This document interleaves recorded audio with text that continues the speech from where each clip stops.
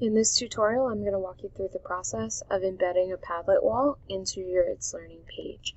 So here's my Padlet that I've created for my students. I'm going to come up to the right-hand corner and I'm going to select the Share option.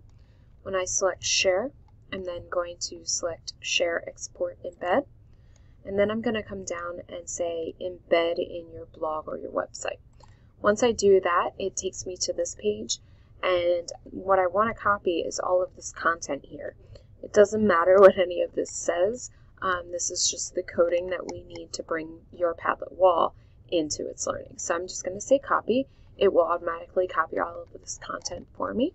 I'm going to come over to my itslearning tab, and now I'm going to add a content block for rich content to add my Padlet to.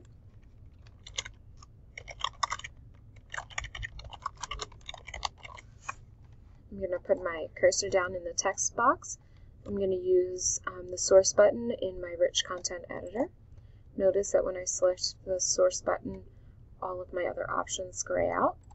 I'm going to do a right click in the text box and I'm going to paste all of that code that I had copied to my clipboard.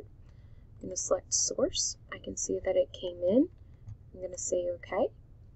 And now my Padlet wall is actually living within my itslearning page.